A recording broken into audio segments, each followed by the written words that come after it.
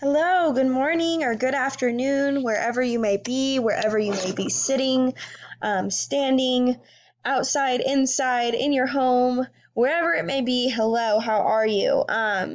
Today I'm going to be reading you all a story. Before I get started with that, though, I just wanted you all to know that I'm thinking of you, each and every one of you that's watching this, each student, each teacher, each individual. I know this is a difficult time for everyone, but we will get through it. We will.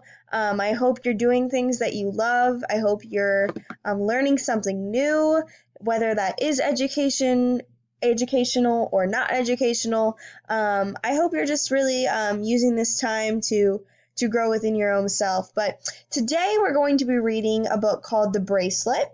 The Bracelet by Yoshiko Yoshida. I hope I pronounced that right. This is a great book. While I'm reading this, I really just want you to sit back and listen. Just sit, listen, put yourself in the main character's shoes.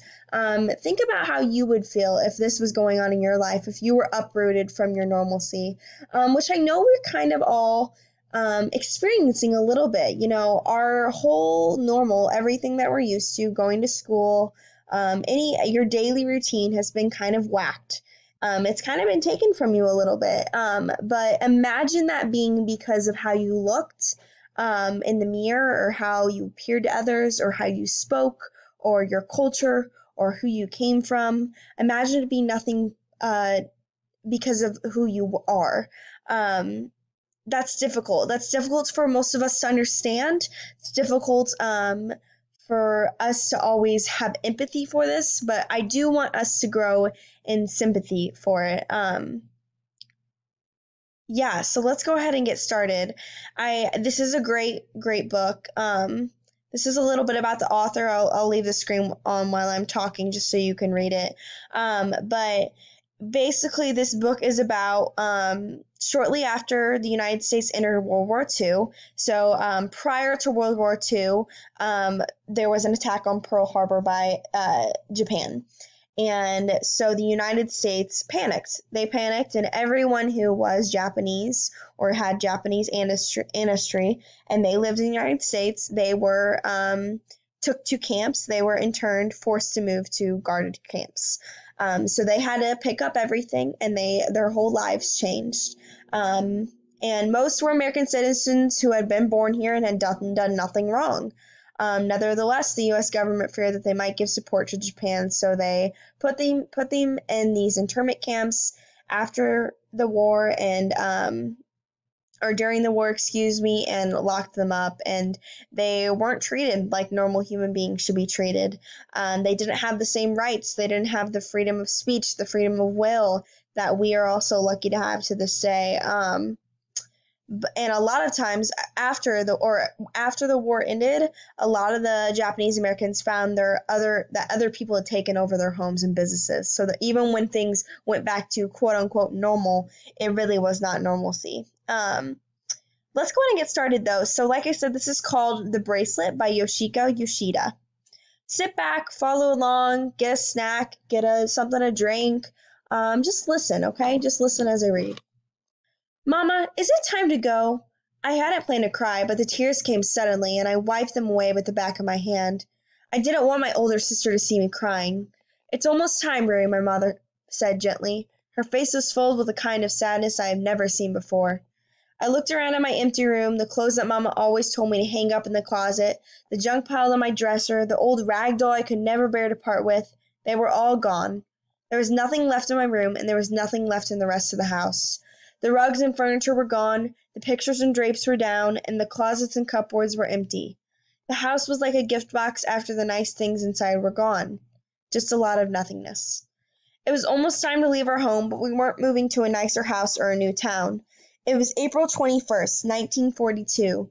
The United States and Japan were at war, and every Japanese person on the West Coast was being evacuated by the government to a concentration camp. Mama, my sister Kiko, and I were being sent from our home and out of Berkeley and eventually out of California. The doorbell rang and I ran to answer it before my sister could. I thought maybe by some miracle a messenger from the government might be standing there, tall and proper, buttoned into a uniform, come to tell us it was all a terrible mistake, that we that we wouldn't have to leave after all. Or maybe the messenger would have a telegram from Papa, who was interned in a prison of war camp in Montana because he had worked for a Japanese business firm. The FBI had come to pick up Papa and hundreds of other Japanese community leaders on the very day that Japanese planes had bombed Pearl Harbor. The government thought they were dangerous enemy aliens, and if it weren't so sad, it would have been funny. Papa could no more be dangerous than the mayor of our city, and he was every bit as loyal to the United States. He had lived here since 1917. When I opened the door, it wasn't a messenger from anywhere. It was my best friend, Lori Madison, from next door. She was holding a package wrapped up like a birthday present, but she wasn't wearing her party dress and her face drooped like a wilted tulip. "Hi," she said. "I came to say goodbye." She thrust the present at me and told me it was something to take to camp. "It's a bracelet," she said before I could open the package. "Put it on so you won't have to pack it." She knew I didn't have 1 inch of space left in my suitcase. We'd been instructed to take only what we could carry into camp, and Mama told us that we could each take only 2 suitcases. "Then how are we ever going to pack the dishes and the blankets and the sheets they told us to bring with us?" Kiko worried. "I don't really know," Mama said, and she simply began packing those big impossible things into an enormous duffel bag, along with umbrellas, boots, a kettle, hot plate, and flashlight. "Who's going to carry this huge sack?" I asked. But Mama didn't worry about things like that. "Someone will help us," she said. "Don't worry." So I didn't. Lori wanted to open her package and put on the bracelet before she left. It was a thin gold chain with the heart dangling on it. She helped me put it on, and I told her I would never take it off, ever. "Well, goodbye then," Lori said awkwardly. "Come home soon." "I will," I said, although I didn't know if I would ever get back to Berkeley again. I watched Lori go down to the block, her long blonde ponytails bouncing as she walked. I wondered who would be sitting at my desk at Lincoln Junior High now that I was gone. Lori kept turning and waving, even walking backward for a while, until she got to the corner. I didn't want to watch anymore, and I slammed the door shut. The next time the doorbell rang, it was Miss Simpson, our other neighbor. She was going to drive us to Congregational Church, which was the civil control station where all the Japanese of Berkeley were supposed to report. It was time to go. "Come on, Rory, get your things," my sister called to me. It was a warm day, but I put on a sweater and my coat so I wouldn't have to carry them, and I picked up my 2 suitcases. Each one had a tag with my name and our family number on it. Every Japanese family had to register and get a number. We were family number 1300-453. Mama was taking one last look around our house. She was going from room to room as though she was trying to take a mental picture of the house she had lived in for 15 years, so she would never forget. I saw her take a long last look at the garden that Papa loved.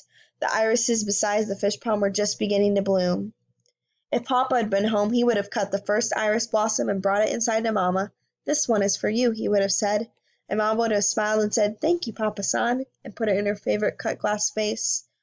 But the garden looked shabby and forsaken now that Papa was gone, and Mama was too busy to take care of it.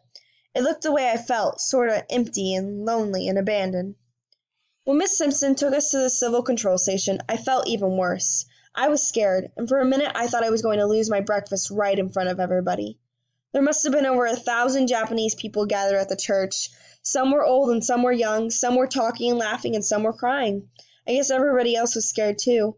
No one knew exactly what was going to happen to us. We just knew we were being taken to Tanforma racetracks, which the army had turned into a camp for the Japanese. There were 14 other camps like ours along the West Coast. What scared me the most were the soldiers standing at the doorway of the church hall. They were carrying guns with mounted bayonets. I wondered if they thought we would try to run away and whether they shoot us or come after us with their bayonets if we did. A long line of buses waited to take us to camp. There were trucks, too, for our baggage, and Mama was right. Some men were there to help us load our duffel bag.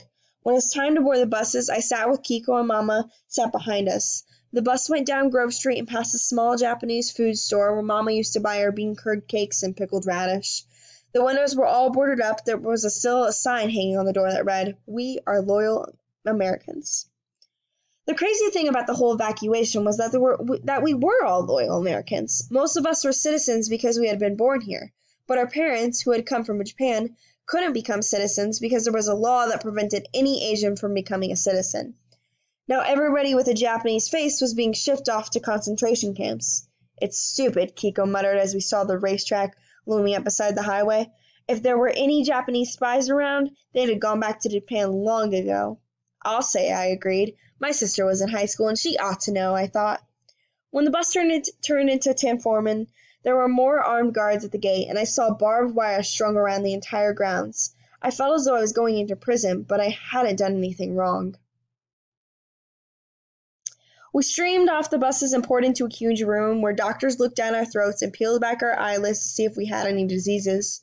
Then we were giving our housing assignments. The man in charge gave Mama a slip of paper. We were in Barack 16, apartment 40. Mama, I said, we're going to live in an apartment. The only apartment I had ever seen was the one my piano teacher lived in. It was an enormous building in San Francisco with an elevator and thick carpeted hallways. I thought how wonderful it would have been to have our own elevator. A house was all right, but an apartment seemed elegant and special. We walked down the racetrack looking for Barack 16. Mr. Noma, a friend of Papa's, helped us carry our bags. I was so busy looking around I slipped and almost fell on the muddy track. Army barracks had been built everywhere, all around the racetrack and even in the center oval. Mr. Noma pointed beyond the track toward the horse stables. I think your barrack is out there. He was right. We came to a long stable that had once hoarded the horses and the Tanforan, and we climbed up the wide ramp. Each stall had a number painted on it, and when we got to 40, Mr. Noma pushed open the door. Well, here it is, he said, apartment 40. The stall was narrow and empty, dark.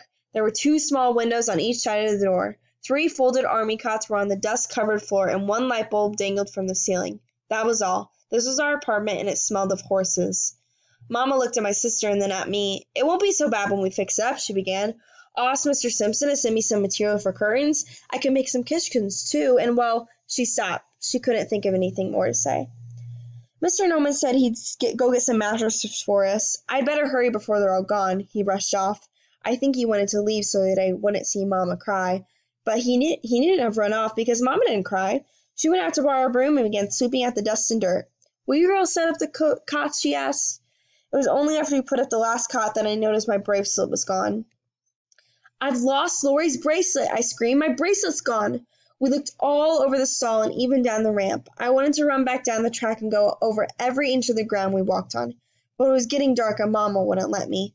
I thought of what I promised Lori. I wasn't ever going to take that bracelet off, not even when I went to take a shower. And now I lost it on the very first day of camp. I wanted to cry. I kept looking for it all the time we were in Tanforma. I didn't stop looking until the day we were sent to another camp called Topaz in the middle of a desert in Utah. And then I gave up. But Mama told me never mind. She said I didn't need a bracelet to remember Lori, just as I didn't need anything to remember Papa or our home in Berkeley or all the people and things we loved and had left behind. Those are things we can carry in our hearts and take us with us no matter where we are sent, she said. And I guess she was right. I've never forgotten Lori, even now. Okay, I want you to now think to yourself. I'm going to ask a couple of questions. I want you to just think about these answers. You don't need to write them down. What does Rory's family have to leave home? Why do they have to leave? Why does Lori give Rory a bracelet? What were the barracks used for before Rory and her family came to live there? Now, I would like you to think about what lesson does Rory learn here? What does she learn? What are some lessons? There's multiple. There's not one right answer.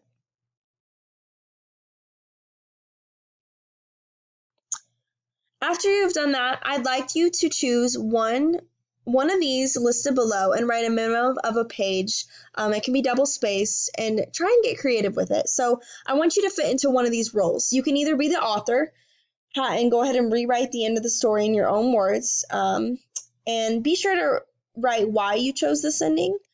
Or you can be the connector, connect the story to other stories like it. Could be a book, movie, TV show. Explain what makes the stories alike. Or you can be an interviewer. Write 2 questions you would like to ask the main character of the story. Based on your knowledge of the story, come up with an answer you think the main character might give. These can be submitted to me. These can be just things you work on your own time. But I really want you to do some reflection after reading this story. So find one of those roles, work through that, and really think about what it would feel like to be Rory's family and be picked up from your home.